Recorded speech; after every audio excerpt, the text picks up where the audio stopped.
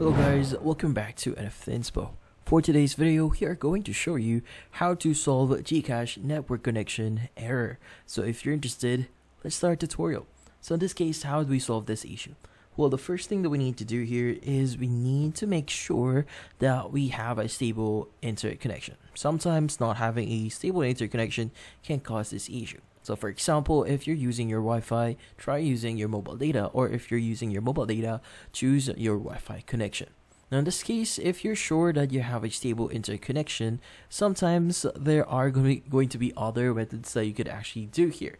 So one of them is to make sure to completely close GCash first and re-accessing them. In this case, go ahead and open up your GCash here, and if you have it open up, make sure to basically close it completely. And once you've done that, go ahead and open up GCash and see if that solves the issue.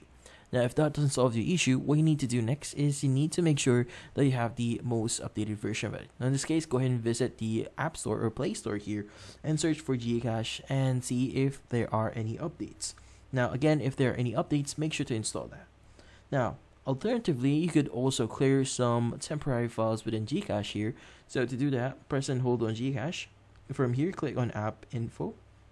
And from here, choose the option that says Clear Data at the bottom right of your screen. Now from here, choose Clear Cache and click on OK. Once you've done that, go ahead and open up GCache and see if that solves the issue. And that's about it. So hopefully this video was able to help you. Like and subscribe to NFT Inspo. Thank you for watching.